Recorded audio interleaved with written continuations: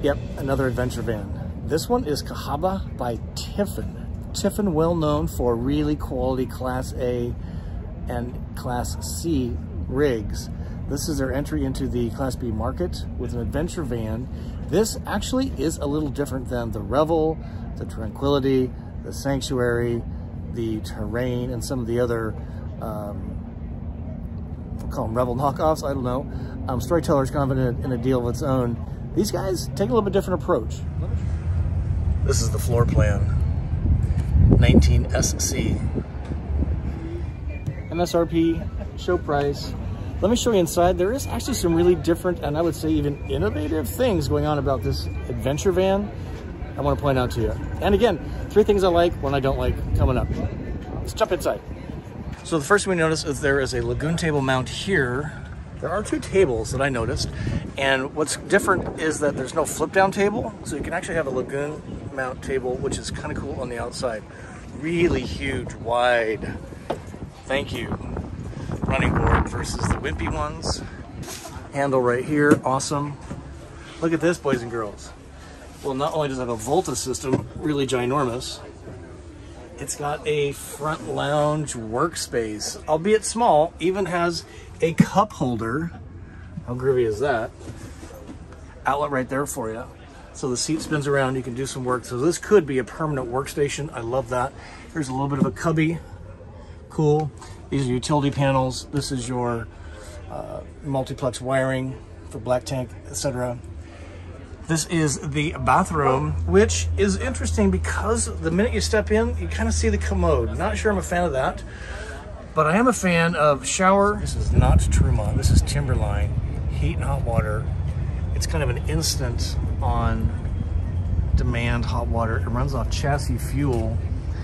And what I want to point out is in here, this has the shower miser, which it recirculates the water until the water gets up to temperature, and then this turns gray, letting you know the water is hot for a shower.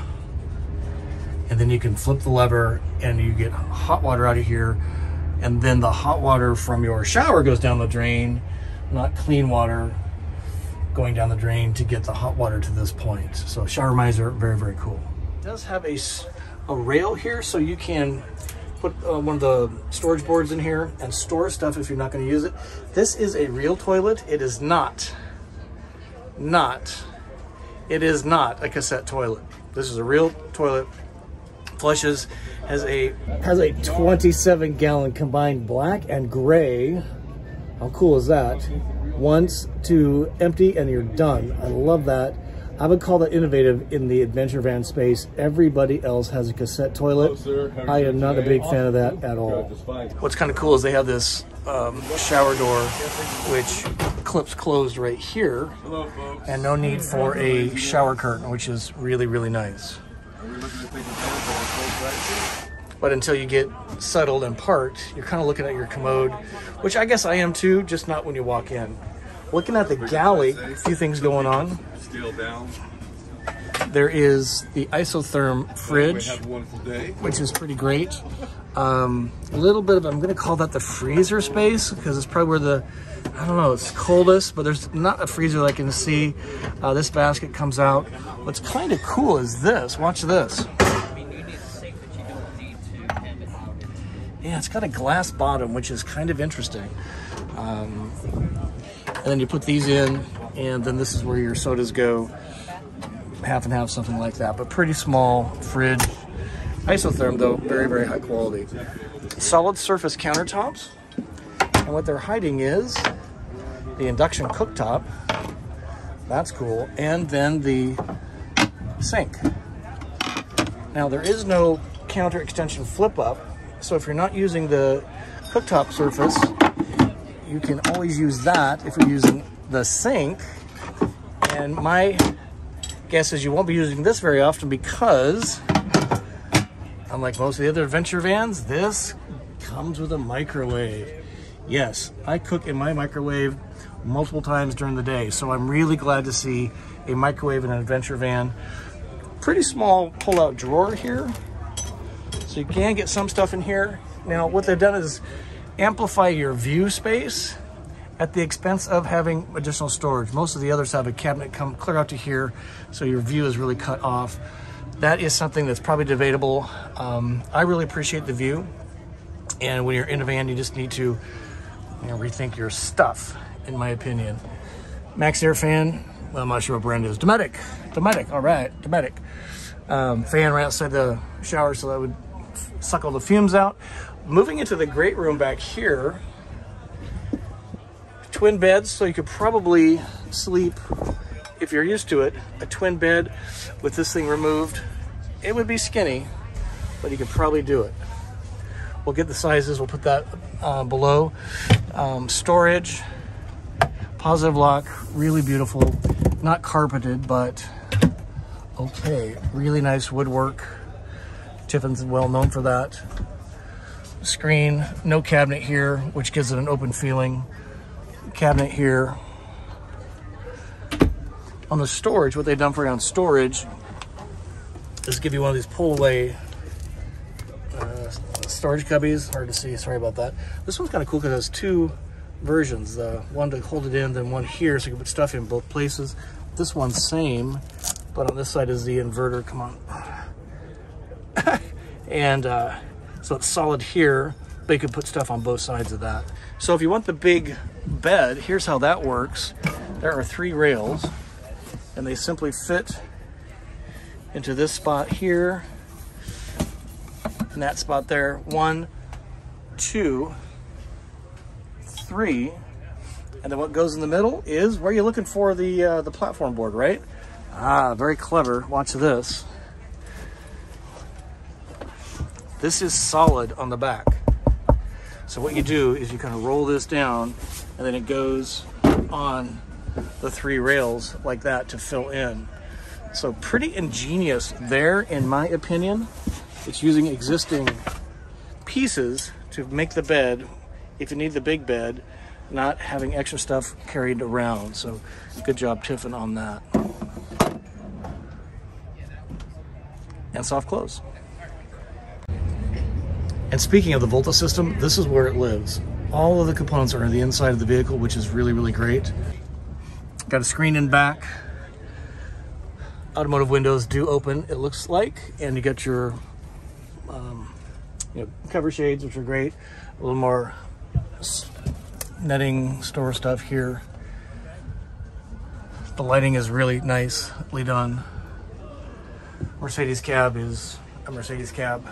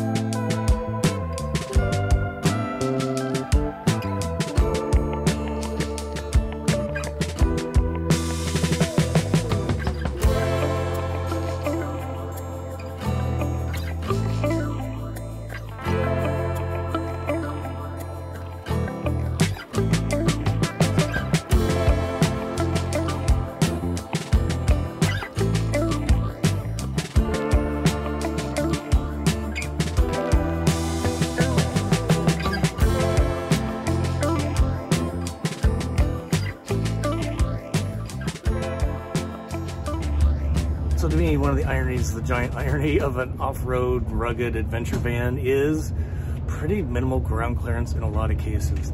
Let me show you this one. I'll put the camera down below.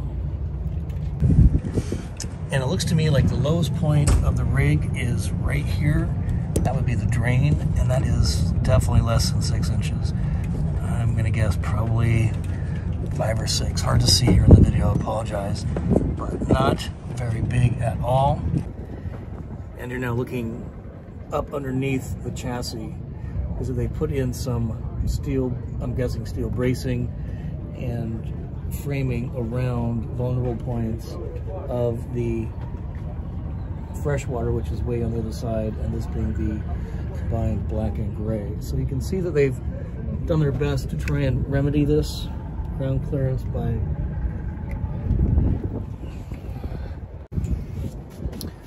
putting some additional protection around it. But again, if you're going off-roading, which is probably not what the TIFFIN customer is going to do.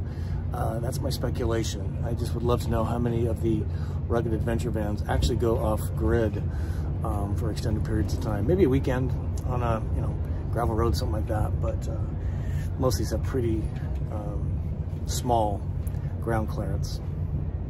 Let me show you a few other things that are outside. So it comes with the BF Goodrich K02 tires. Has a spare on the back already on a beefy rack, I'll call it. It's got the ladder already, so that's cool. Got a big deck up on top that you can attach stuff to, including lights in the corners. Light in the corner right there. Down here you got the wide to match the other side. This is where your water goes. This is pretty cool. That's how you attach your drain pipe. That would probably be okay. You're just anti-flush, water in. Step.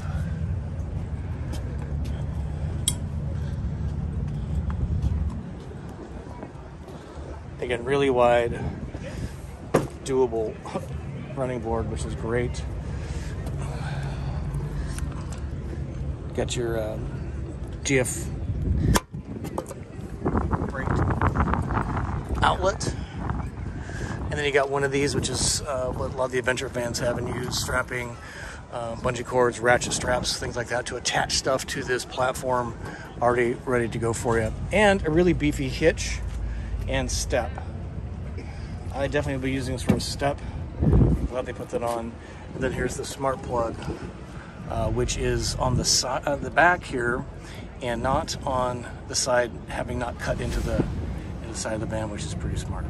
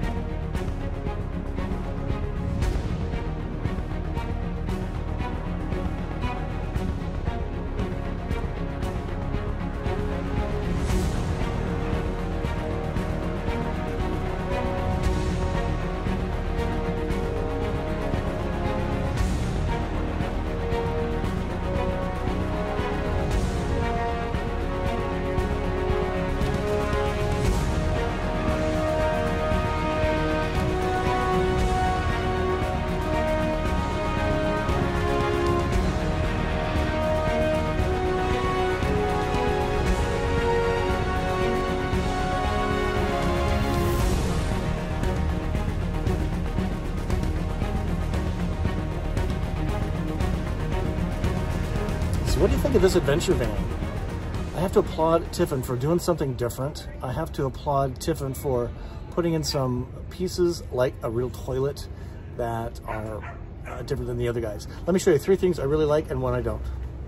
Item number 1, and that is the work surface. Spin the chair around and you are at work. With a cup holder, kind of cool. Taking up a little bit of extra space that I'm not sure I would appreciate that, but putting in a work area, really one thing I really love about the system. Second thing I love about the system, right here, that would be a beautiful porcelain toilet that has a single tank, gray and black, 27 gallons, pretty awesome. And the third thing I really like is a microwave. It kind of boggles my mind that the other guys don't put a microwave in. I cook in my microwave all the time. And the one thing I don't really like is I see two different sizes of tables, and we saw the lagoon mount outside, right? Yeah, right there. But I don't see a lagoon mount on the inside, which is kind of weird. I'm looking around for it. Maybe it's hiding, but it's not in the obvious places I would think it would be. So that's a little strange to me. And you probably know how I feel about a permanent table. Not having a single table access in the back is kind of weird. So I'd be buying me a lagoon table mount and a pole for a table in here. Could this work for me? Probably not, but it's really a nice way for a TIFFIN customer who's typically a class A or C, if they're looking to downsize into something like this that they're used to. Very residential in nature, really high-end finishes, and really well put together. No squishy walls. It just feels really quality. Overall, I really like the rig. Again, just a big thumb up to TIFFIN for trying something different. I wouldn't say it's really a rugged off-venture, off-road.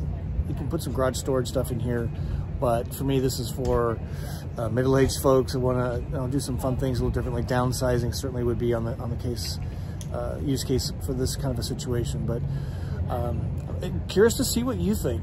Would this work for you instead of a Rebel?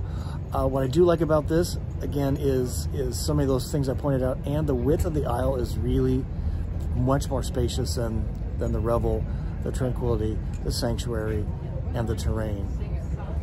Good job, TIFFIN, doing something different.